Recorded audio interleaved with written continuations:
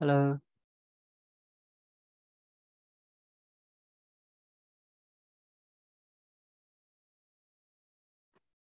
Good afternoon.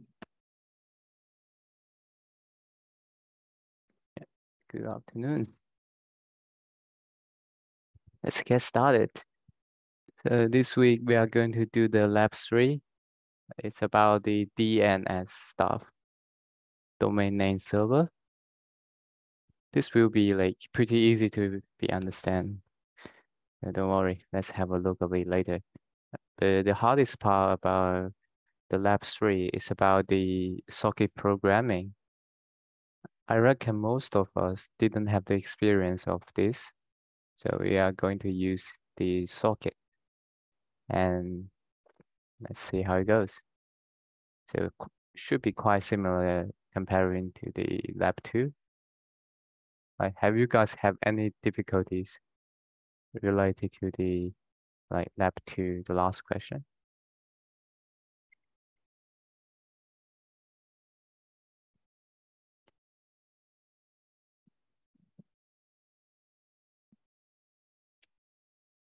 Just want to clarify the following statement means the timeout should be set 600. 600 milliseconds. I'm not pretty sure. I will have a check of it later. Let's have a look at the end of this session. Yeah, no worries.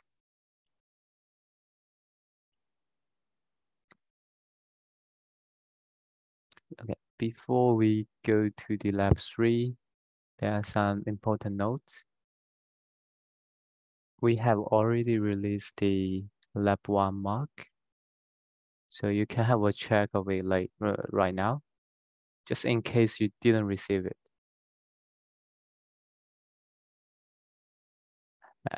Sorry, I didn't type it out.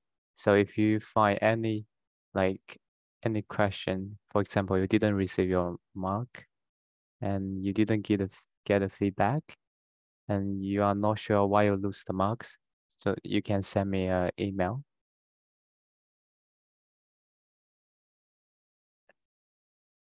And if you have any general question related to the lab, you can just use the forum because most of the question will be posted here, and you will be likely you can find the answer directly.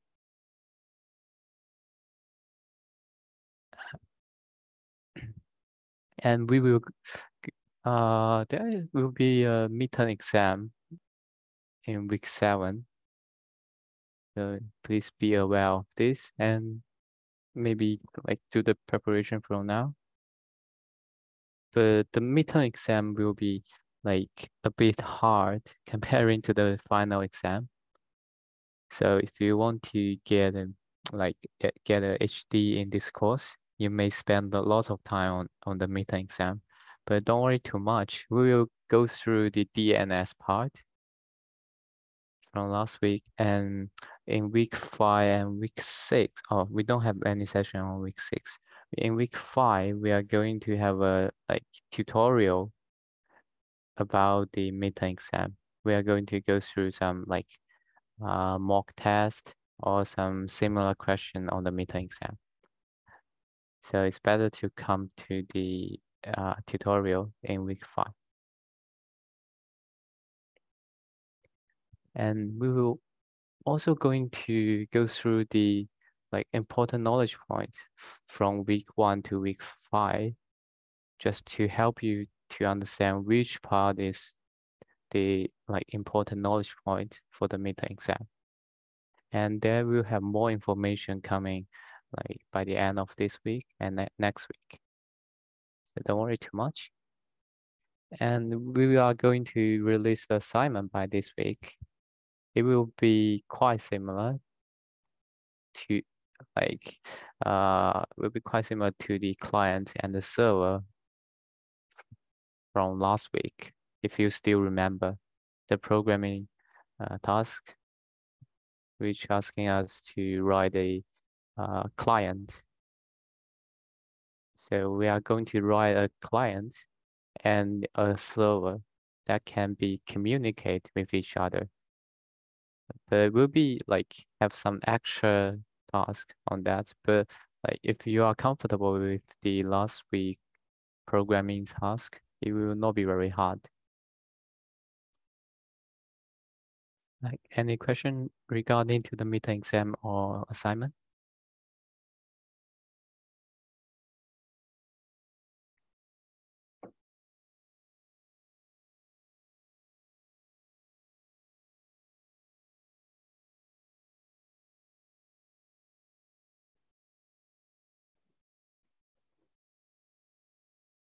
No?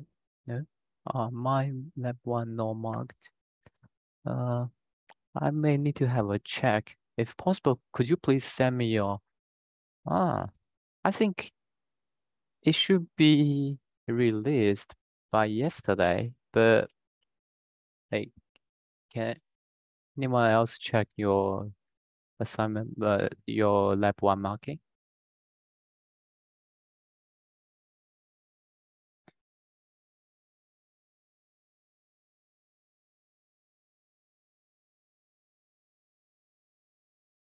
If this one is not released, maybe it's controlled by the admin, because admin didn't publish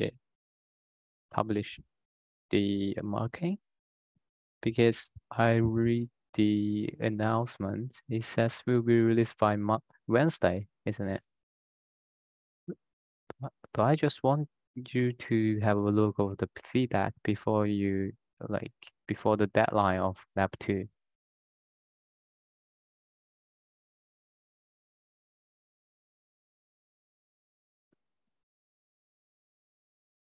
Does anyone get the lab 1 marking?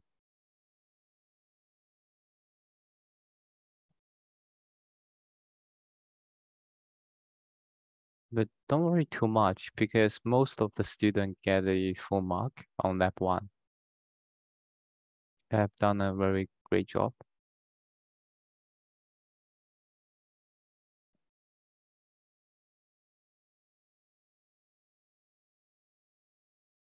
Okay, please send me an email by like Wednesday or something, because they say we are going to release it on Wednesday, but actually we have done the marking yesterday. Let's see.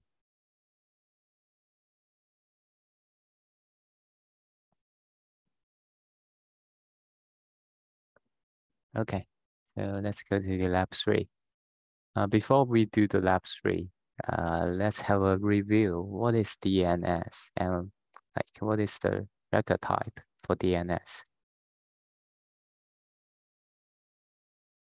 If you can look at these images, just imagine what happened if we want to visit a website, example.com. So what should we do first? Just follow the steps, right? The first step, we type example.com in our browser. Then the first thing is not to send a request to the web server, but we need to go through the DNS check because we don't know the IP address yet. So we have to go to here. Go to this part. From this part, we type the URL in the browser. Then we need to send this URL to the DNS server. And it will have a check. It will do all this kind of check, iteration, DNS check. And finally, we get the IP address of the example.com. So now we know what is the address of the destination. So we can send the packets directly to the server and we can get a response. So that's the step. So before we visit a website, we need to know what is the IP address so we can send the packets. This is very important. And today we are going to focus on this part. Will not be the like web server stuff.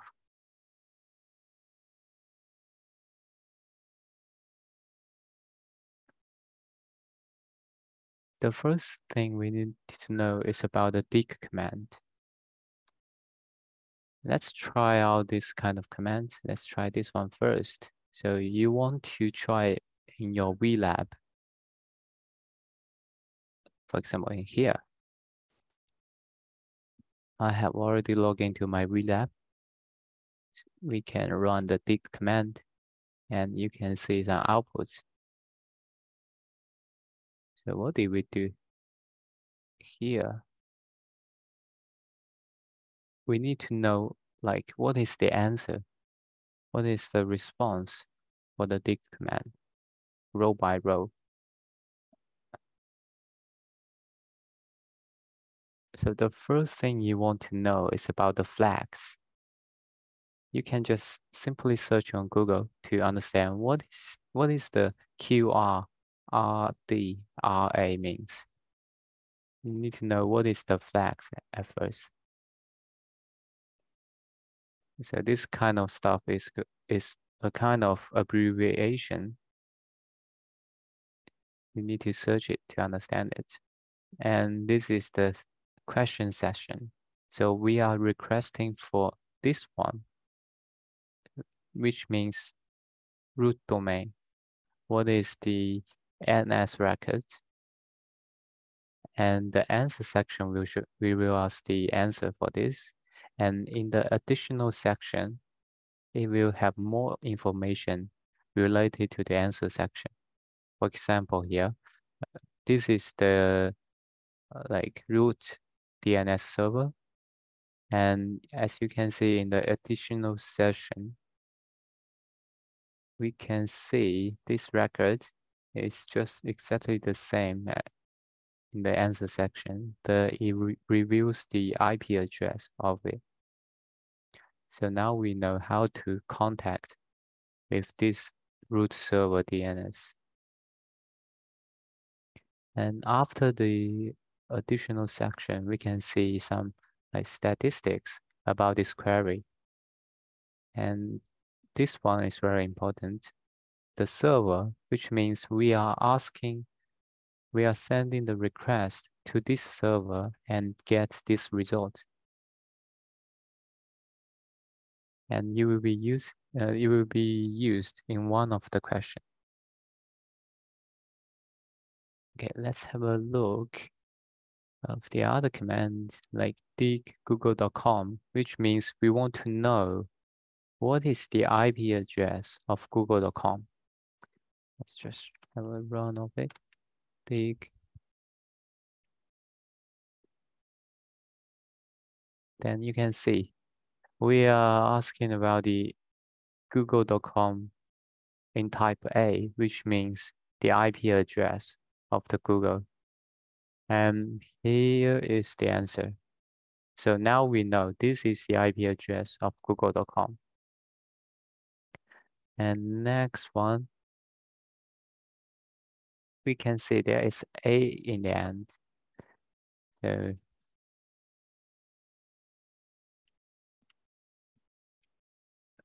this will specify which kind of records are we looking for. As you can see here, basically the same response, because if we didn't type A, we will still asking for the type A. If we want to check the other kind of like records, let's say NS records, then we need to specify at the end of it. So if you want to check different kind of DNS records, then you need to specify at the end of the command. And we have already done this. And what is the last one? The add 8.8.8.8. So this is the stuff I mentioned before. In here, as you can see, this one is our local DNS server. So we want to know, sometimes we want to ask different server about their records, right? So this is the command how we use to ask another domain name server to give us the answer. Let's try to run it.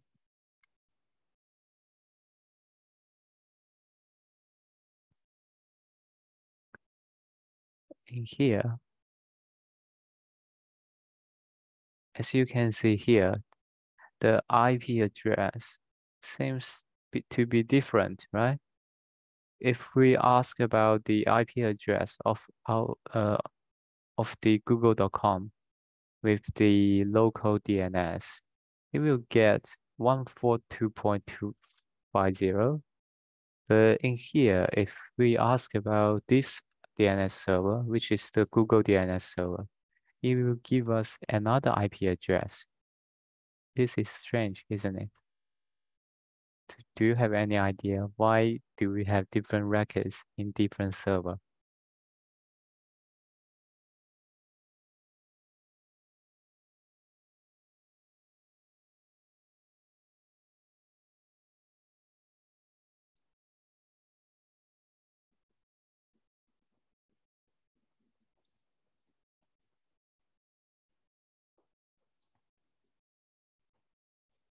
Okay, let's just draw this and figure out how could this happen. So we will have a like Lab machine, and we are going to ask the local DNS, which is the what's the IP address?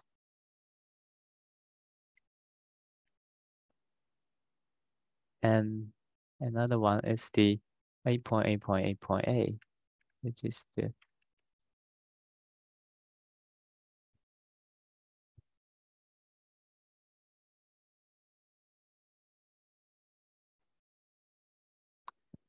so if you send a request to the local DNS about what is the IP address of google.com, it will give us this answer.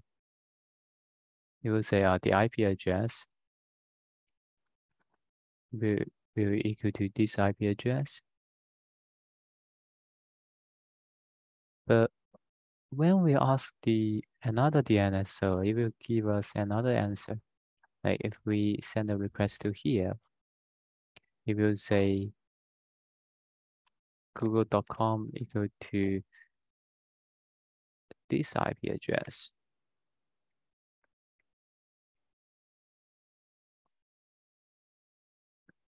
So we have two different answers. Like which one is the correct one?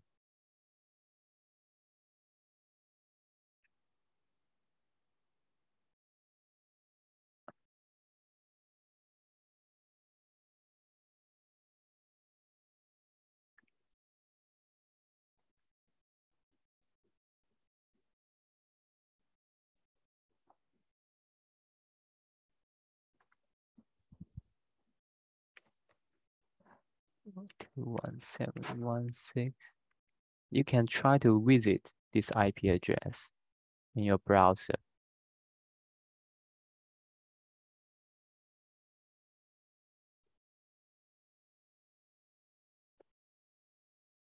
So let's try to visit them.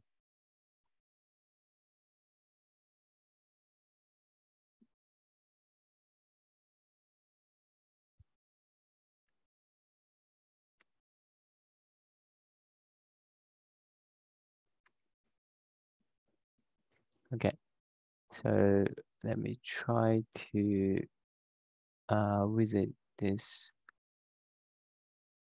website in here. Give me a sec.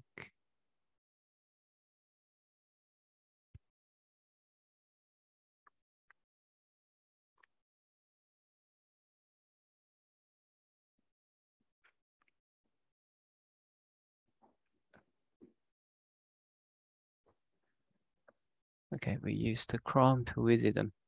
As you can see here, this is the IP address 172.217.167.68, and we are using HTTPS, and you can specify what is the port number 443. You can see it's not private, it's not safe. But anyway, we can visit them. As you can see, we have reached the Google server. And how about the other one? 142. So HTTPS 142. And if you didn't specify the port number, it's also okay. Because the HTTPS, the default port number is 443. So you can go, and it's still Google server, right? So both of the answer is the correct one. But it seems they have two different IP address for the same destination. Our local DNS server will give us the records, which is the fastest one. So if you try to ping this to IP address, the first one should be quicker. And you can play around with this stuff by yourself.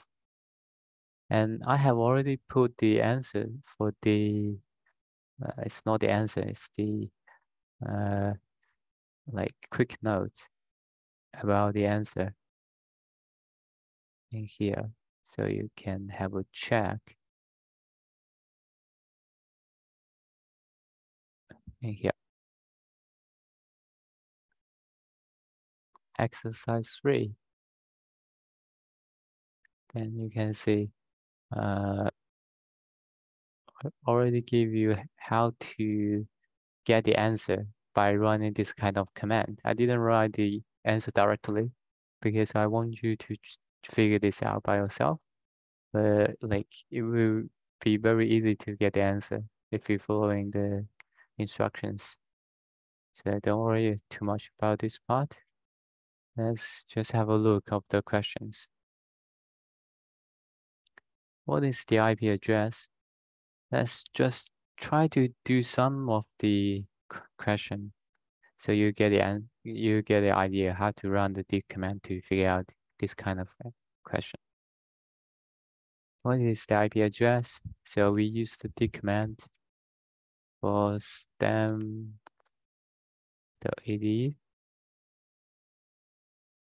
IP address. This is the IP address, right? And yep. And what type of DNS query? This is the type, right? And you can do the other stuff by yourself. Should be pretty easy. The hardest problem is in here, the question 10. In the exercise, you need to simulate iterative DNS query. So you may have no idea what is iterative DNS query. Let's just have a quick look of the, sorry, I didn't log in. Please give me a sec to do the login.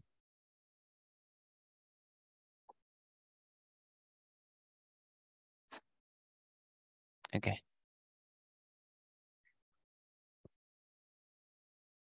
Exercise 3. We are going to check the DNS. So if we go to the lecture slides, by the way, the lecture slides is very important for the midterm exam. You need to go through every slide to understand everything inside to get a good mark.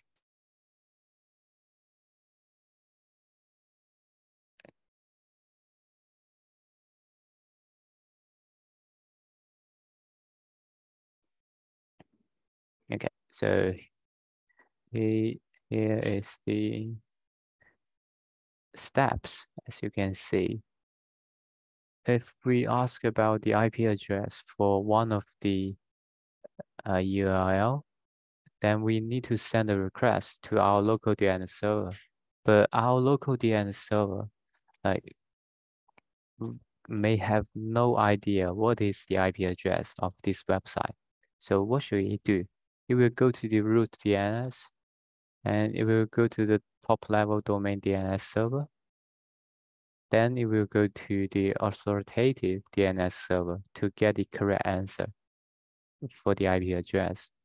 And then it will get back to you about the IP address. So in the exercise, we want to simulate how the local DNS server will communicate with this kind of DNS server. So we are pretending ourselves is the local DNS server. And let's see how it goes. This one is the destination, is the URL that we want to check about the IP address. So if you try to run the command directly, lyre00 ens2.edu.au, you can still get the answer, right? But what we want you to do is to do the non-recursive check step by step. Let's try to do this one step by step.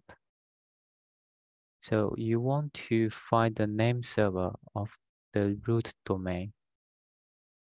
So firstly, you need to run this command.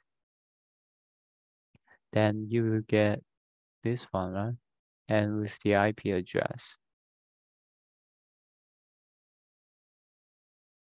Sorry, type the wrong one. You should use this command, dig.ns, because we are looking for the name server.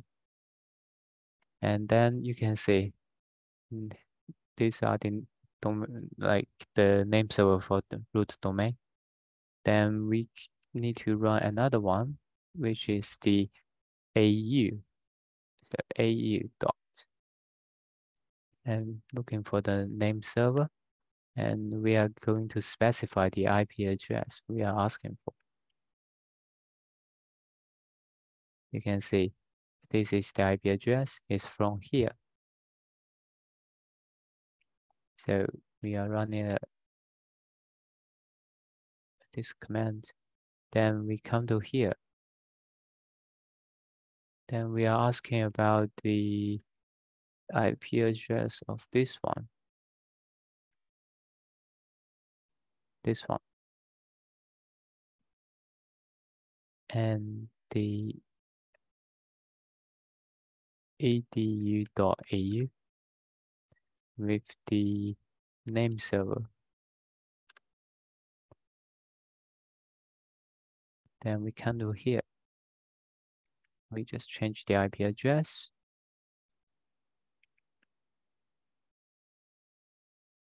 And we are looking for what is the name server for UNSW right now.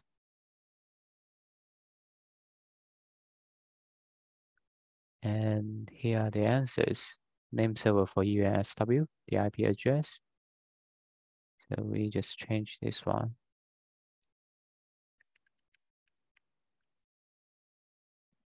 And what is the name server for CSE, Computer Science, Engineering Faculty? We are looking for what is the domain name server for the faculty. So now you can see this is the domain name server for our faculty, and this is the IP address. So you can run the last step by checking what is the IP address for our destination, lyre00. And this time we are asking for the A records because we want to figure out what is the IP address of it. And see if we get the answer. Yes, we did get the answer. And please notice this. In the flags, we should have AA inside the flags, which means this one is the authoritative answer. is the official answer from the name server. If you have the AA in your flags, which means this record is reliable, it's provided by authoritative DNS server. This one is pretty important. And that's it. That's the question 10. So basically just follow the steps in the quick notes in here. I already put the quick notes about how to run this kind of stuff.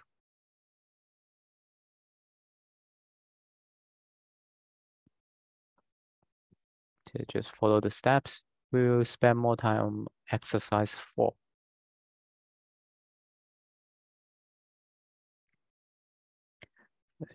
It's about the programming stuff, and it's the hardest problem in the exercise.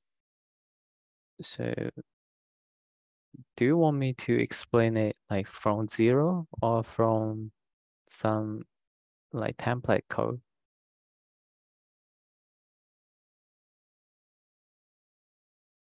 Like in detail or only in high level stuff?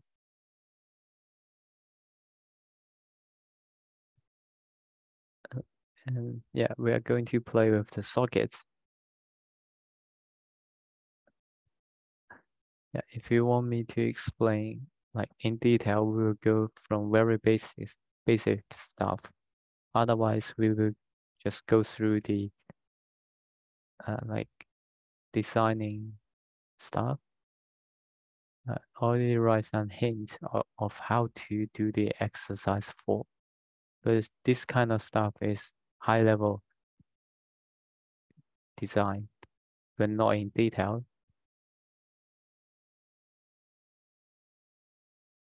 If you want, we can like go through the template code and see how to do this one step by step.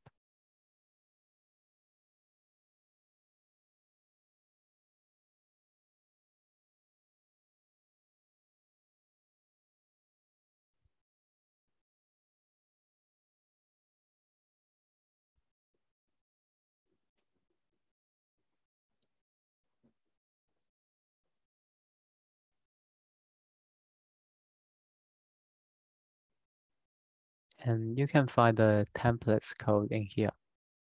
In the lecture slides, you can see some sample client server program. Then we can come to the TCP server. This one. Just copy and paste to the VLab.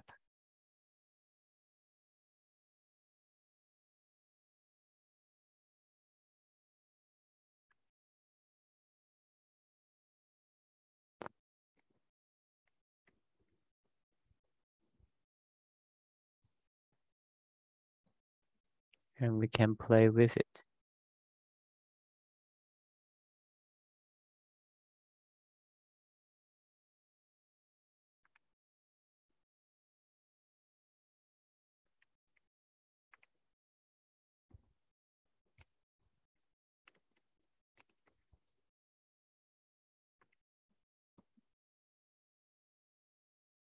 And, this one is Python 2. Let's do the Python 3. I can just change the print. Should be fine. Ready to receive.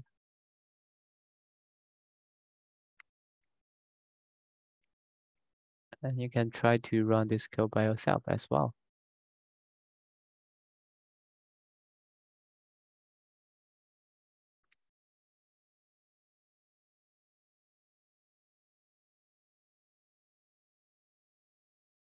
Doesn't work.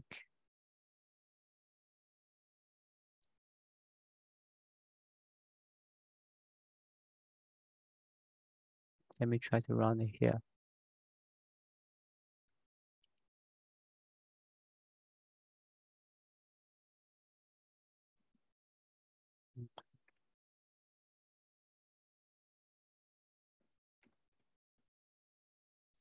This is one of the common question we have in here. So if you have this error,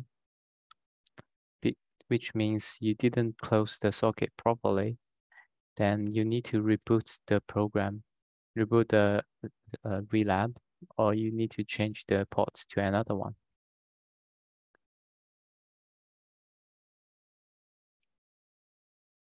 Okay, it's now ready to receive. Then we try to run the client in here. We try to run it. Python 3 TCP demo client. Raw input is not defined. So this program is not working properly. Let's just fix it. This one in here, we just change it to Python 3. Okay, input lowercase sentence. We say hello. Object lines. So I reckon we have an error here, so we need to fix the template code. Send sentence. Yeah, we do have an error. We need to encode it. Then we run it. Okay, so we get a response from the server. It says hi on server. And we can try again. So you can see we get a response from the server. And that's how these two client communicate with the server. You can play with it, but it should be like, it should not be very hard comparing to the last week's stuff. But this week we are playing with the TCP one. So you can see the difference here. The sockets, when we initialize the sockets, we are using the different parameters. And the method we send the stuff, if you still remember, we were using the send to function in the UDP, but for the TCP we use send function instead. So this is the main difference. And let's have a look of the task for the labs in here. The labs 3. What is the task? It's to create a connection socket, and this will use the HTTP 1.1 to do the connection. So you need to write a web server. You need to write a web server which allows you to visit the local file. And I think they have already provided some local file in here. So you may want to save it. Just download this HTML file. And you can try to open this one in your browser. Then you can see this is a web page with 2 sentences. So let's just put this one into our relab.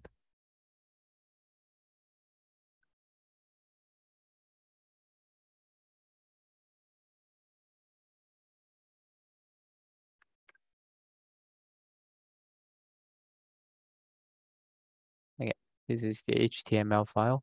When we visit the HTML file, it will show us 2 sentences. And what's next? We are going to write a TCP server which can allow us to visit this HTML file. Do you have any idea?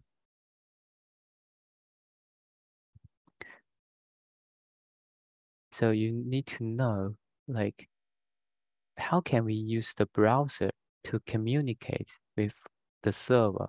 Let's have a quick drawing on this one. So in the question, we need to use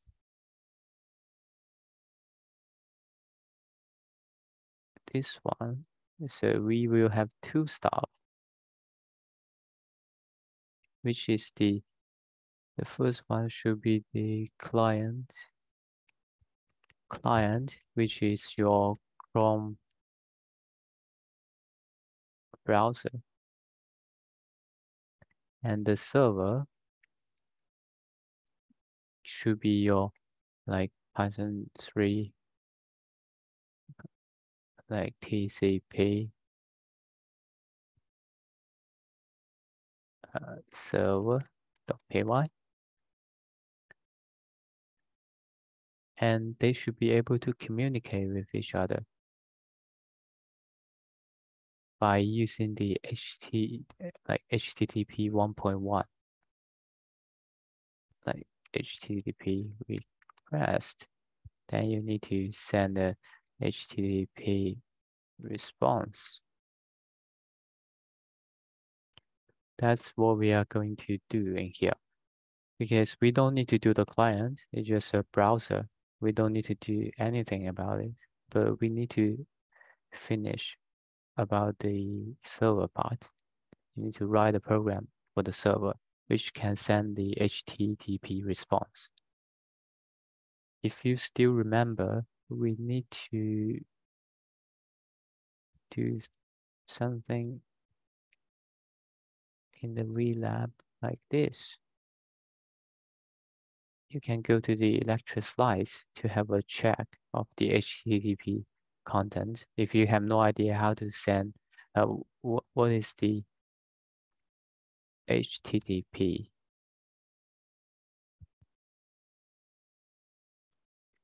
We are going to see request.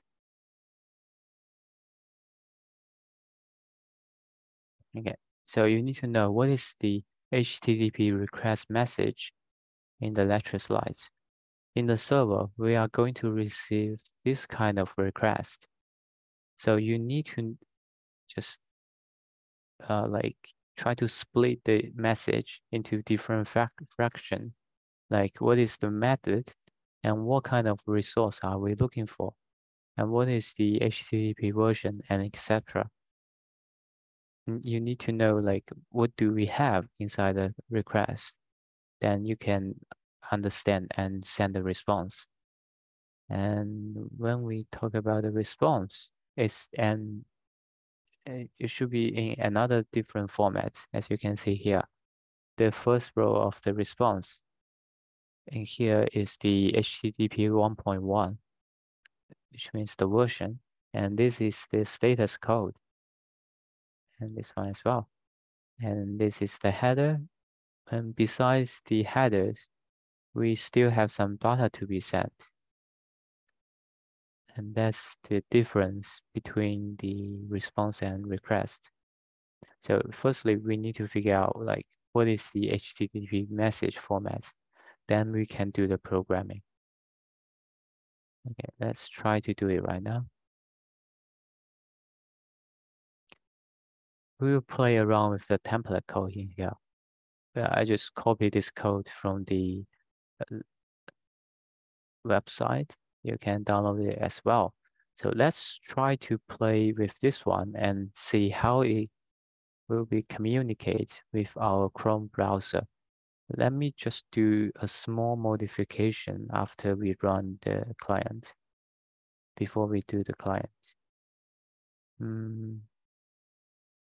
So when we receive the connection, then we receive the message. But in here, we delete this too. We delete this too. So we didn't send a response yet. We just want to print what is the content we have received. What is the content here? If we get any content, we just simply print it. Content dot decode. We want to print everything we have received in the server side. And let's see how it goes.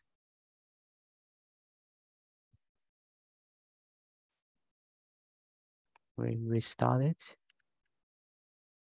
Ready to receive. Then we use the Chrome browser to visit our website 127.0.0.1 and with the port number 13000. Okay, the page isn't working because our server does not respond to it, right? Didn't send any data. We don't have any response. But in here, we can see in the server side, we have already gathered request, including like what kind of resource are we looking for? This is the HTTP request. So let's try to do more things based on this. We can say like print we have a request from the address. So we can from the client.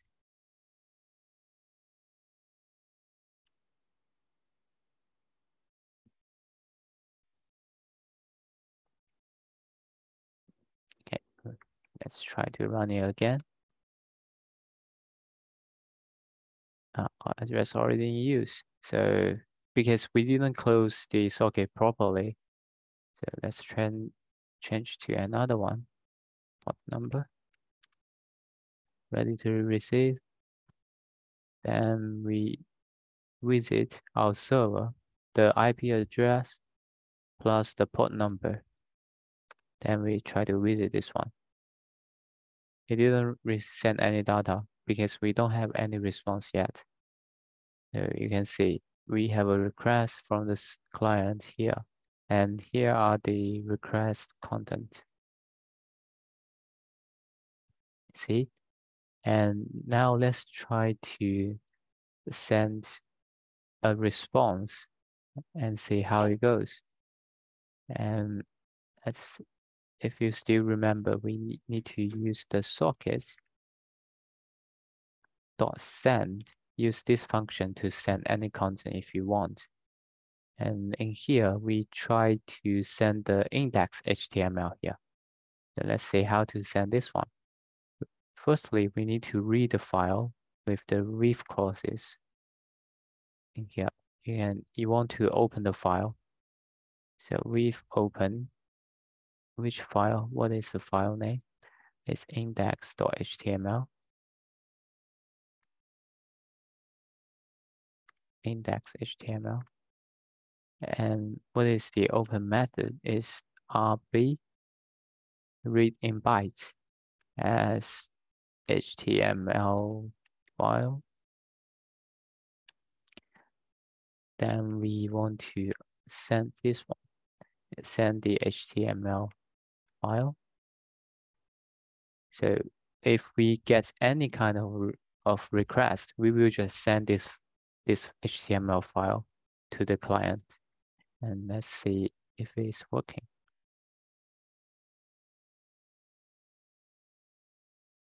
Okay, I just already in use. So you need to solve this problem by yourself. Because in here, when I close the server, I didn't close the socket properly. You need to run this command every time we like forcefully close the program. So make sure you run this command before you exit the program. So you need to do some extra job on this. But let's just focus on our main task right now. We are going to send a response right now and see how it goes. Okay, we are running in another server, another port. This is the new address. Okay, doesn't work. It's not required. It says like we have a problem on this part because it is not be able to be sent.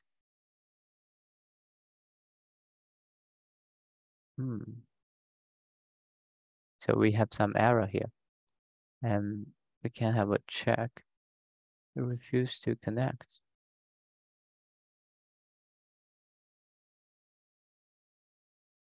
So there is some error here. Let me just try to debug this one. We can set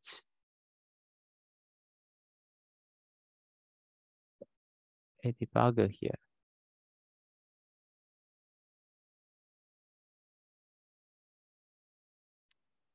And try to run it.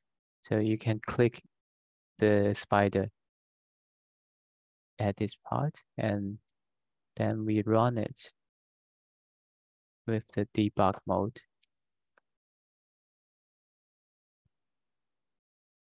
Oops. Okay, it's running. Then we can visit this one. Now we come to here. Now we come to here. And here are the like console. So we can use to do the debugging. And we can check if we have this one. HTML file. We need to read it because it's the IO object instead of a byte file. So now we know the reason that we can send the response because we want to read the content first. HTML file content equal to this one dot read. So we need to read it into these variables, and then we send these variables. Okay. Now let's see how it goes. We close it and we rerun it in another port number, and we can try to run it. Try it right now. Oh, it says broken pipeline. Maybe some error. Let's try it. Running again.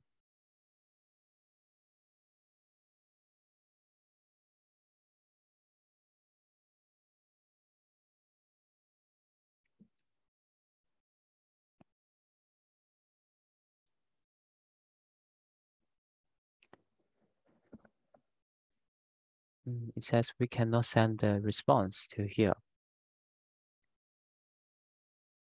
So there is another error.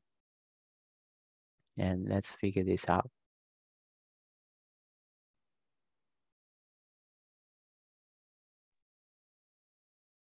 And when you have the problem in here, then you need to have a check if we get any kind of response in here. Okay, we are not able to respond anything in here. So let's just try to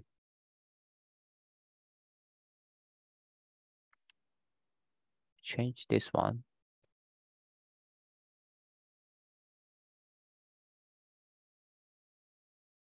to another one. I see. This could be the problem because we use an wrong socket to send the response. And let's try again.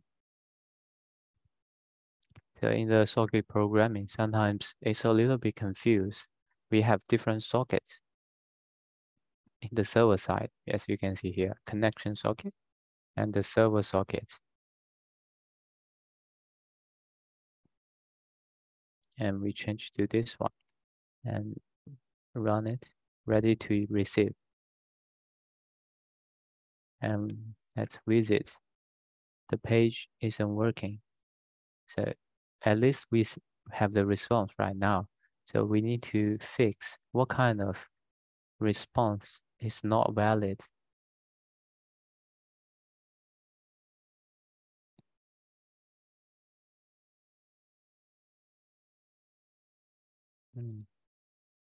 Okay, seems we cannot see what is the response, but as we can see here, we already send the response to the client, but the client does not understand it.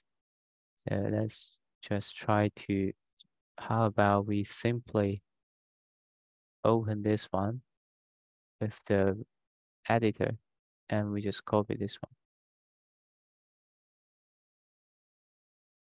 Because we want to send a response, so we can just run it like in the lecture slides. We go to the HTTP part,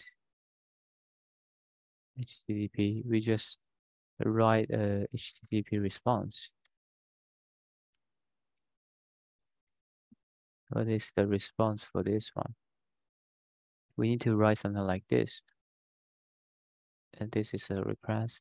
We are going to reply with this kind of stuff. So at least we need to have this one. Let's say hello in here.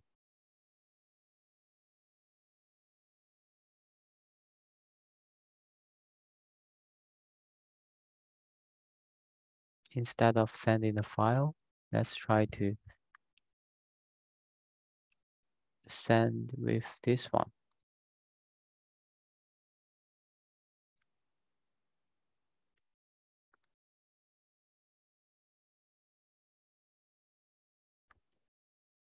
I reckon I use an wrong method to send the file, but let's have a try of this one first. 7.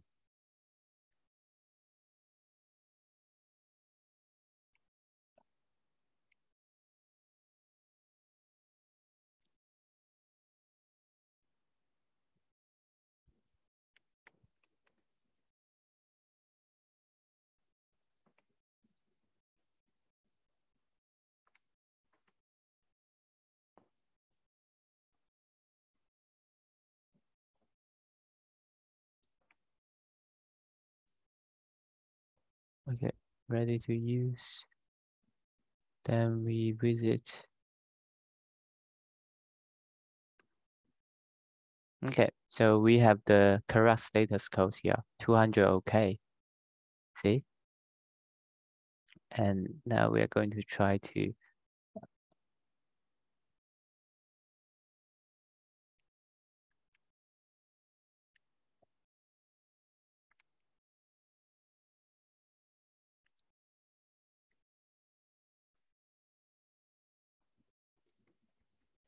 let's try to send a hello in here.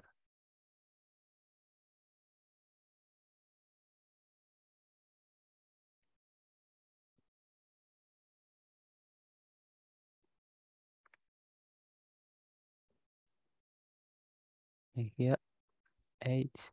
Did you see that? The hello as the response. So when we try to visit the different path, like hello.html, we will still get a response, because no matter what kind of request we have received, then we will reply the same message, which is not pretty wise. But how about like how about we want to like reply different stuff according to the request? As you can see here, in the request, we have requested different stuff in the request. So we want to extract this kind of information from the request and then send it to the client side. So this kind of stuff is the string manipulation. But let me explain how to respond the index HTML first. So if we want to send the HTML file, we still need to open it. We've opened the index.html with the RB mode as file. So HTML content will equal to file.read. And we want to send the content with this one, with the HTTP header at first. Otherwise, the browser will not understand it.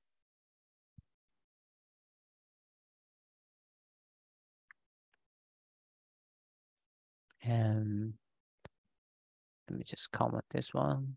And we need to send this one first. And then we send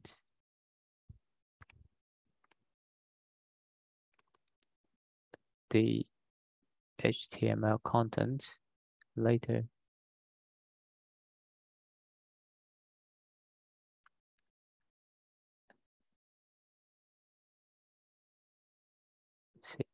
Let's see how it goes.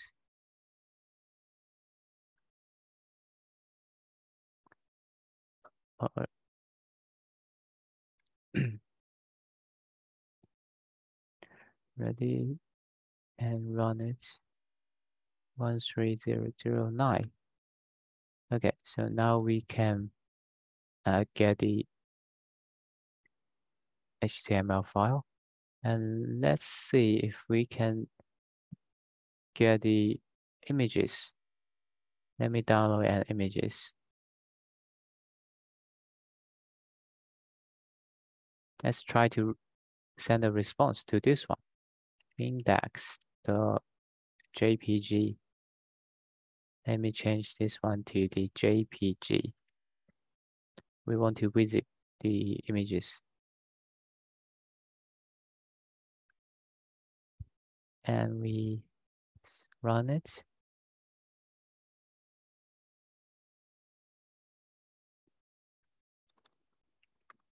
Okay, so we can visit the images right now. So that's the way how we send a file. Just pay attention here for the function I used. I used the send all function instead of send. And I think that's the reason I didn't make it before. Another reason for this one is for the HTTP header, response header. I didn't put a header before I send the file content. Because if I didn't send this row, the browser will not be understand like what do I mean.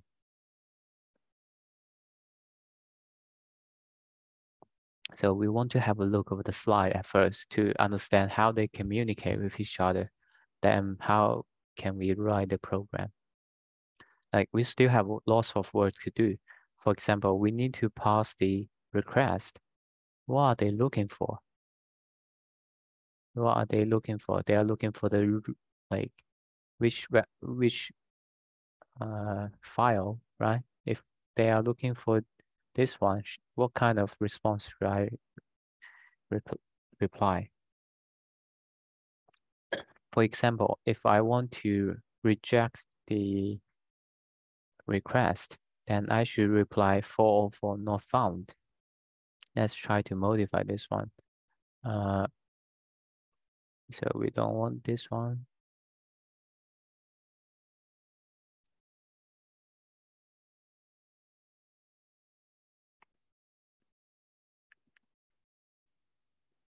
We don't want this part. Well, once we have received the request, no matter what kind of request are they sending, we just reply, we don't have this file. So it should be 404 not found. You can just simply copy it in here. Okay.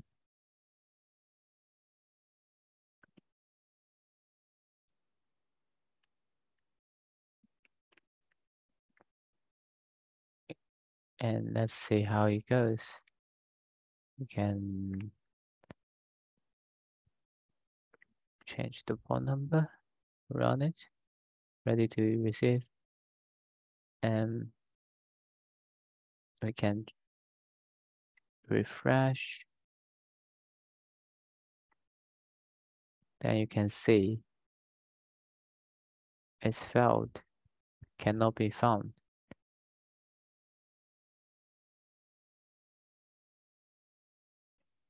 For error.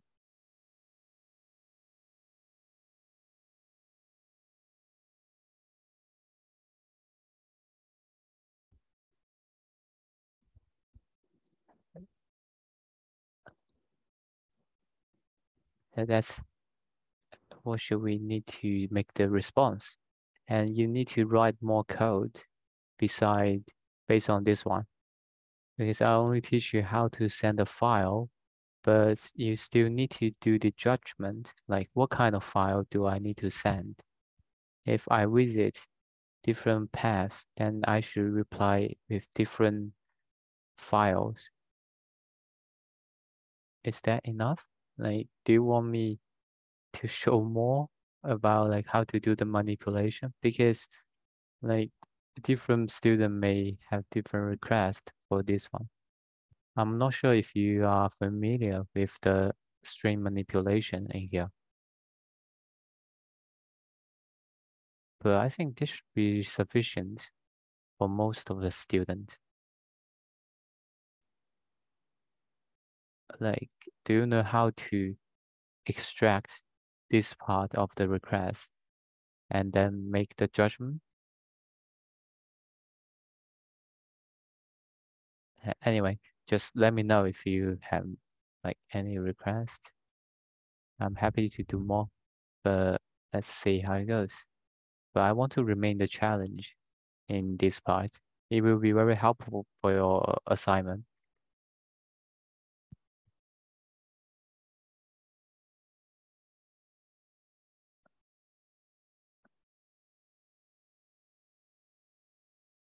Okay, I think that's all for the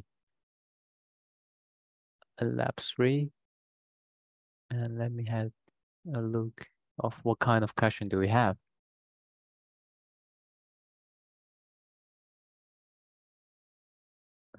We have a question regarding to lab 2. So let's have a look.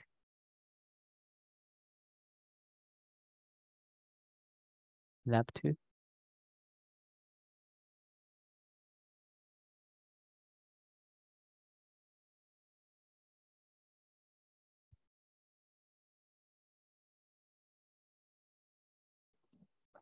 The timeout is 600. Yeah, yes. So you need to have a timeout for 600 milliseconds. That's correct.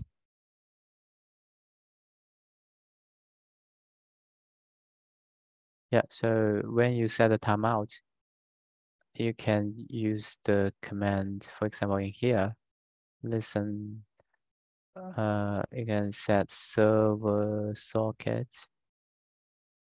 dot set timeout. But in here is usually we put it integers here. This means we set timeout as 1 second.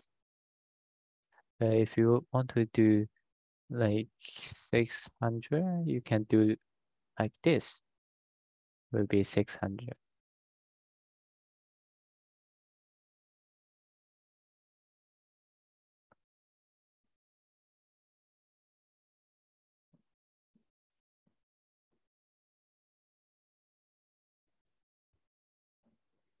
So the programming task for today, the main stuff is how to send a file.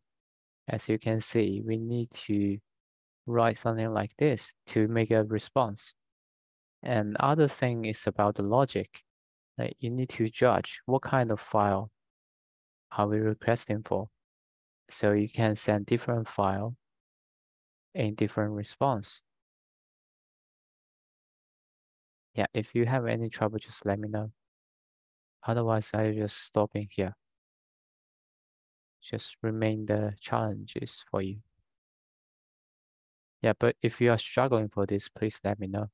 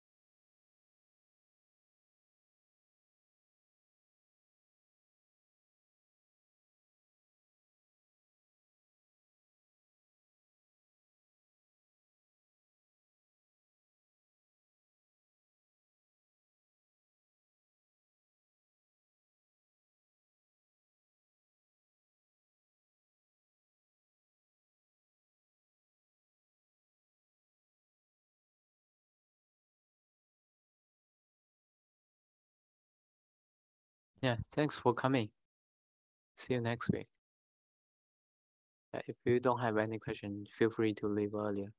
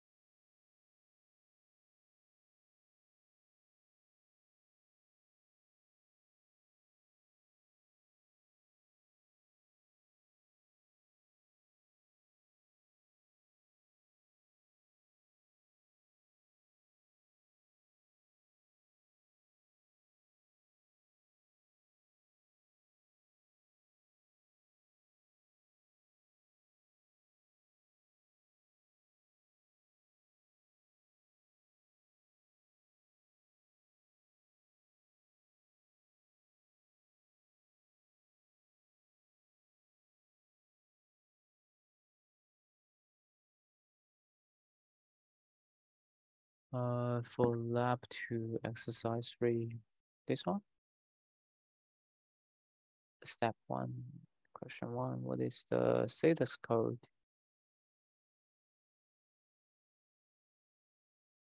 Yes?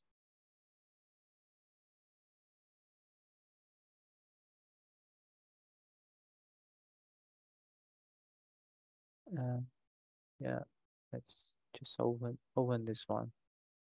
So you are talking about like what is the status code, and but the thing you mentioned is wrong.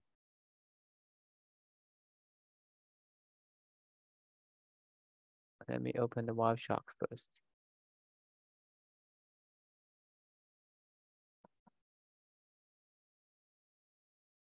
Okay, my Wireshark got stopped. So I need to close it forcefully.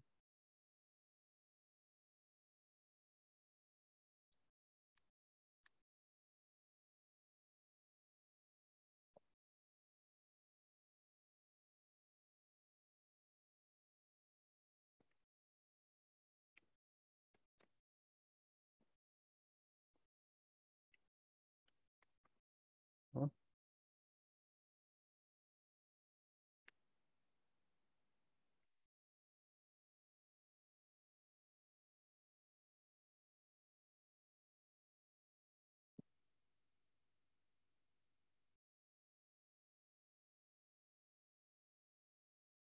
oh, I cannot queue it. I have some problem on my relap, so I cannot open it. Let me try to. No, I can't run it. Just give me a sec. I run it in my own machine.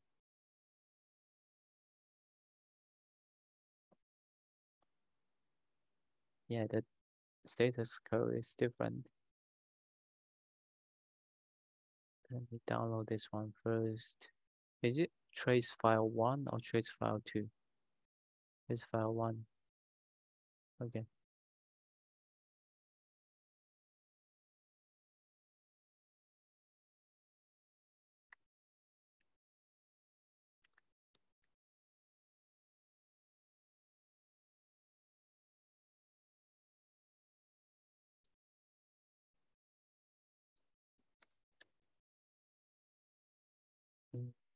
Should be this one.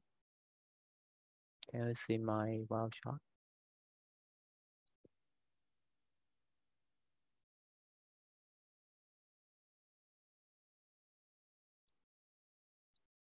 This one. So we are looking for the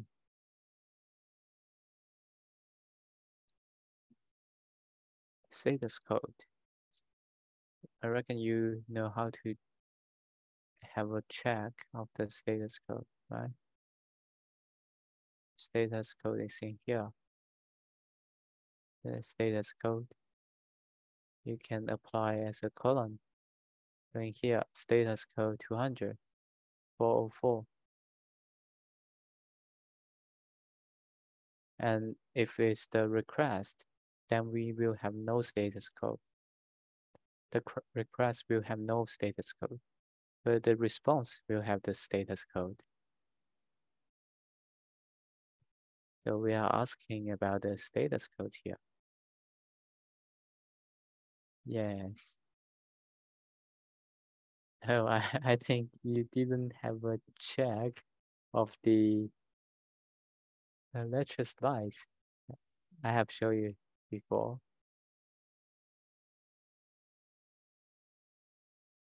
So please go through the lecture slides. And as you can see here, only the response have the status code. And which one is the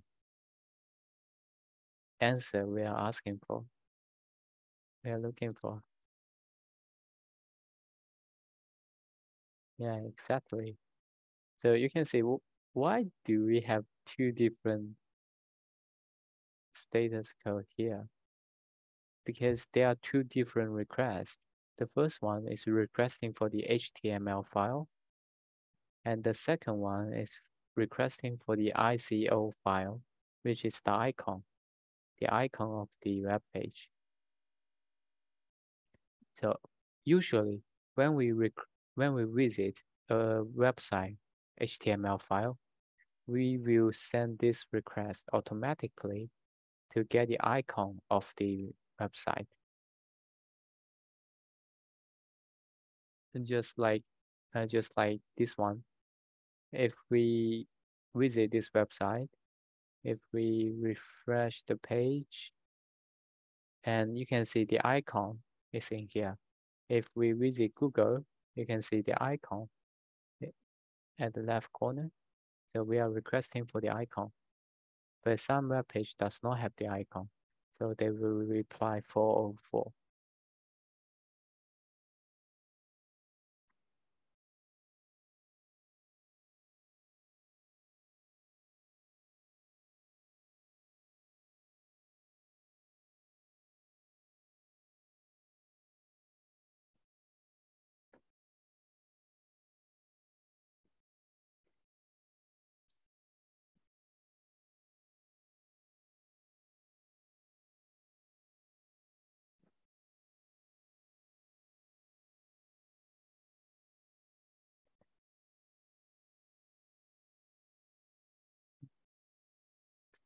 I think I forgot to mention one of the stuff for the assignment for the programming task.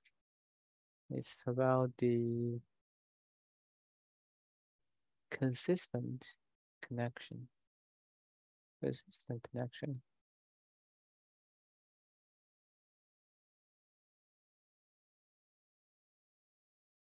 Yeah, I reckon they are looking for the persistent connection 1.1.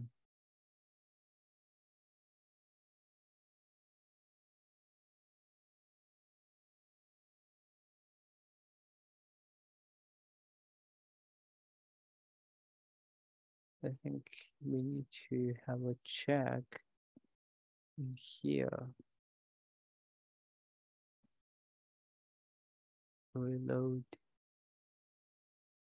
We need to check the ID.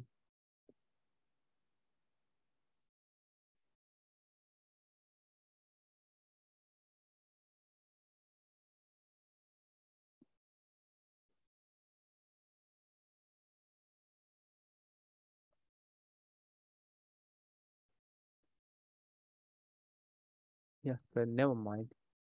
As long as it's HTTP 1.1, should be fine.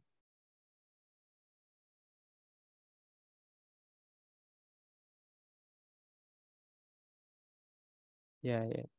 We need to follow the instruction here. This one, the system. We need to have a header to keep alive.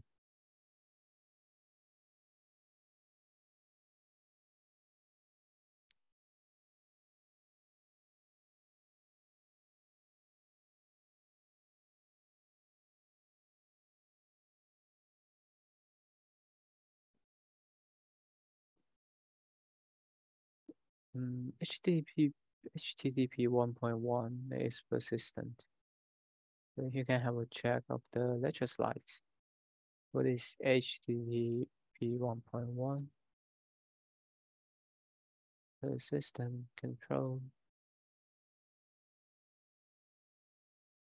in, I reckon this one, in the lecture notes week 2,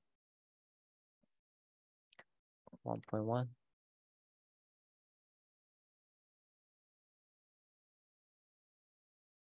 Yeah, persistent HTTP.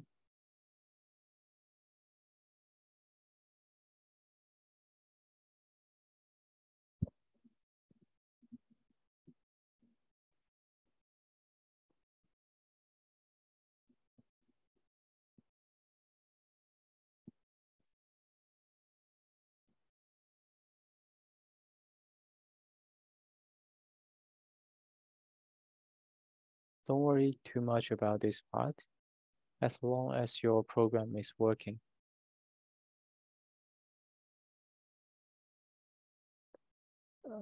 Because I saw some discussion on the forum about this one.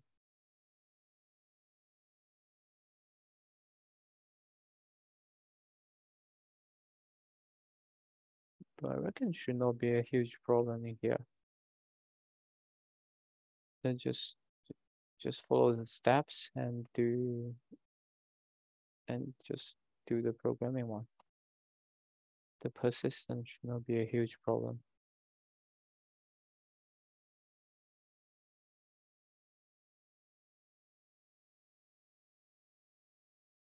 Just follow these steps to run the program and have the same output. We are going to test the HTML file and the PNG file.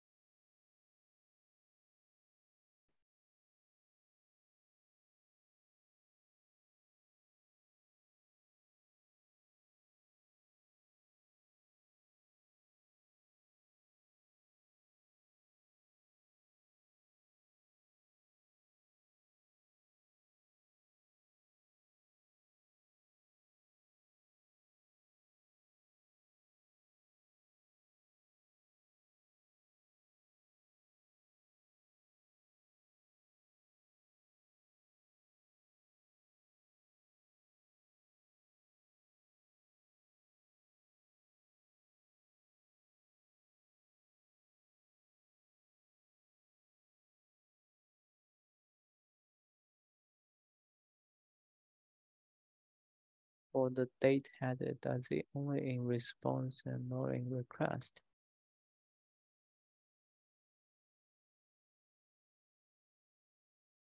For the date one, this one? Yes.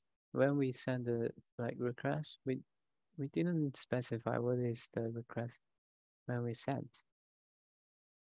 You can check out one by one, or you can apply as a column. Yeah, can date.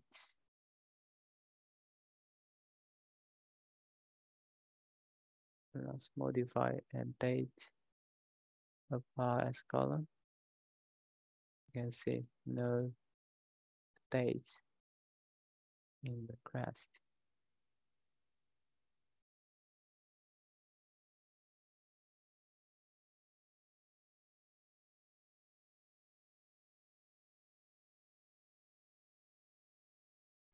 Question 2. We cannot find the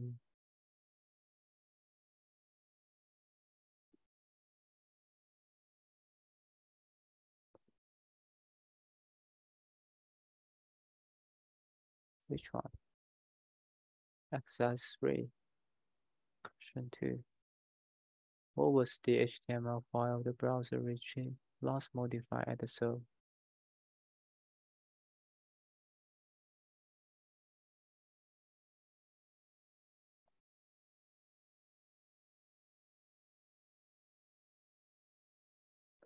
It says last modified header, right?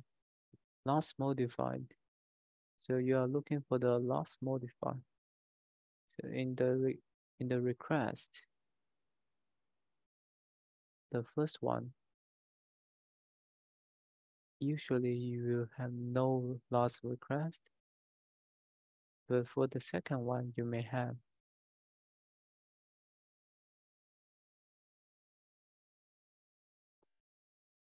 No, we don't find it here.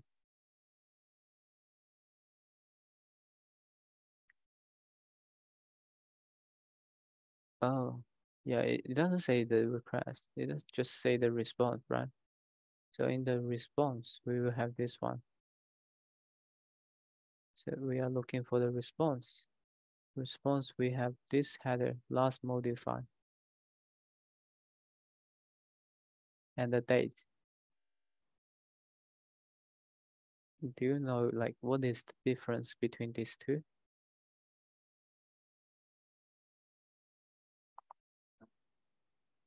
So firstly, you need to understand what is this header and what is this header. And the date, which means when we receive the request and we generate the response. And you can see the value between them is different. Like what is the last modified? Which one is earlier? Yeah, last modified is earlier. This means this web page has been modified at this time. So we may like modify the web page before, and we may generate the response in another time. So this will specify when did we modify the file. This one is useful for the in other scenario. Let's see the trace file 2. In the trace file 2, we can see it is quite useful. Let me download the trace file 2.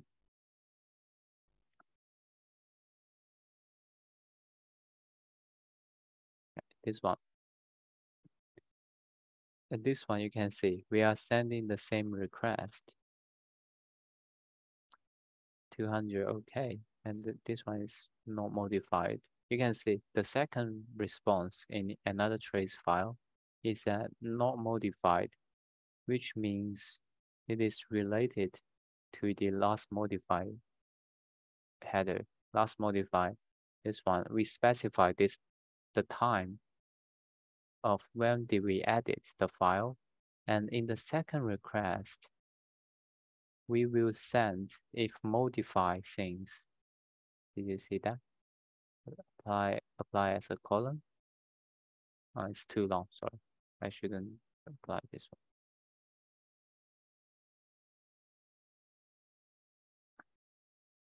Last if modify things.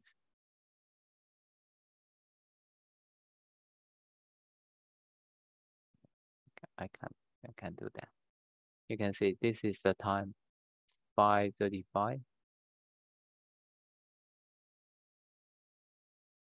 And in the response, it will have a last modified 5:35. So we use the time to verify if we have any updates on the website. If there is no update, then we just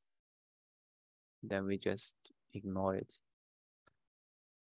We will not receive any response. Otherwise, they will send me the new response. So there are two different usage. For the date, we just want to know when did we generated the response.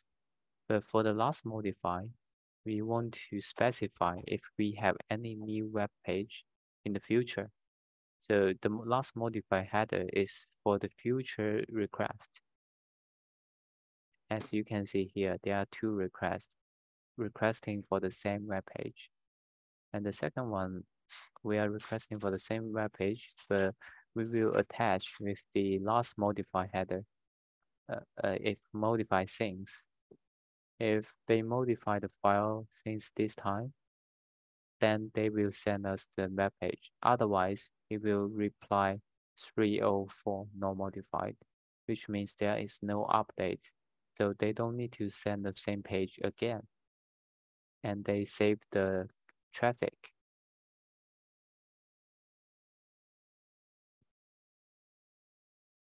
So this two header is for different purposes.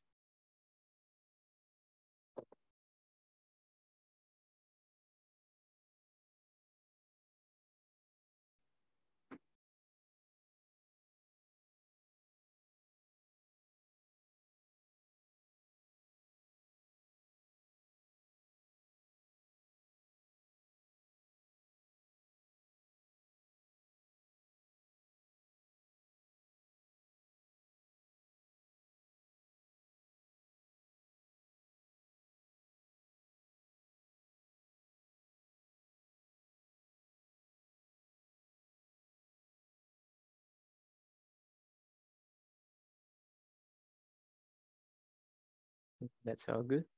Thanks for coming.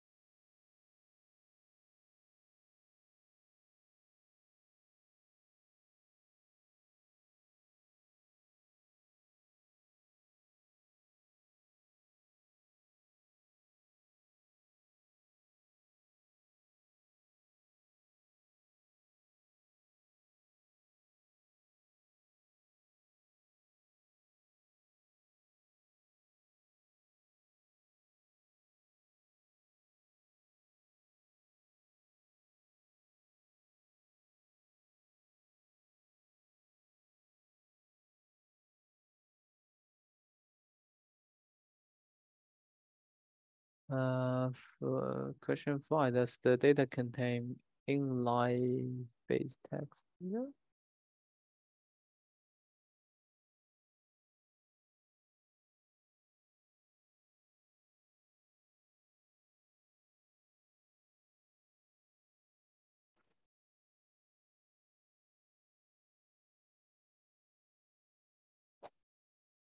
Yeah, I think so. I think here.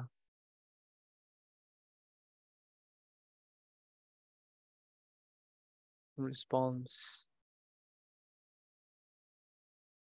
This one, right?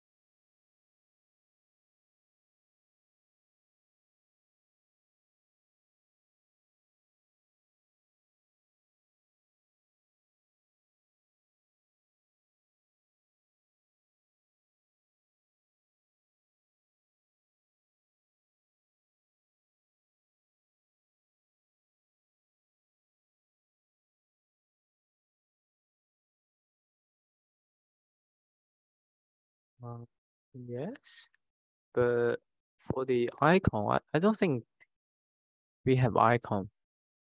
For the icon, we have for in response. So you can see, actually, we don't have icon,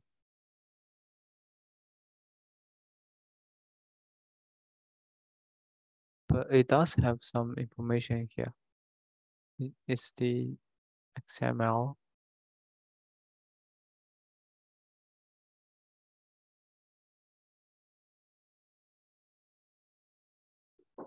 I think it's just asking about like what is the content for the response.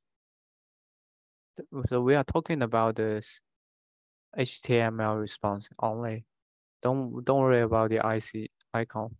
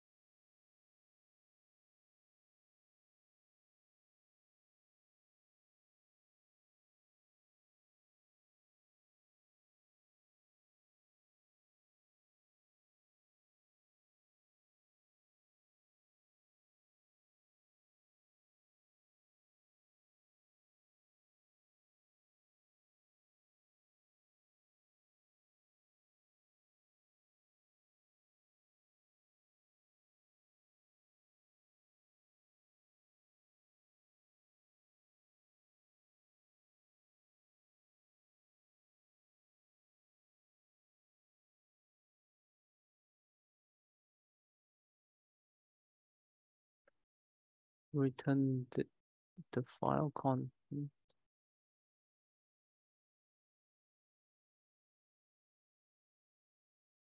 Uh, uh, this one. You mean the second response?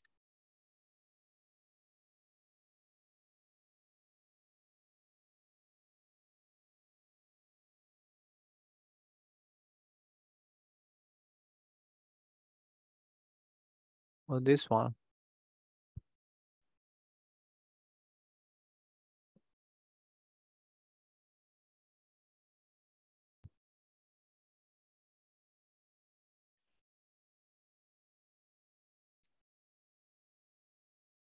Yeah, the second one, we have no content because the status code is different. This one is not modified. So you need to search online, like what is the not modified means? What is the meaning of this? Just Google it and you will get the answer. This one is no icon. You can see the request. Request is for the HTML.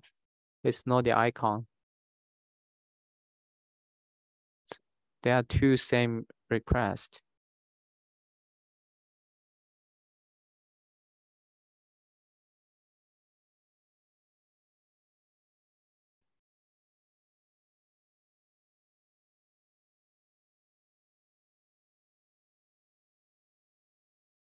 So this time is a different story.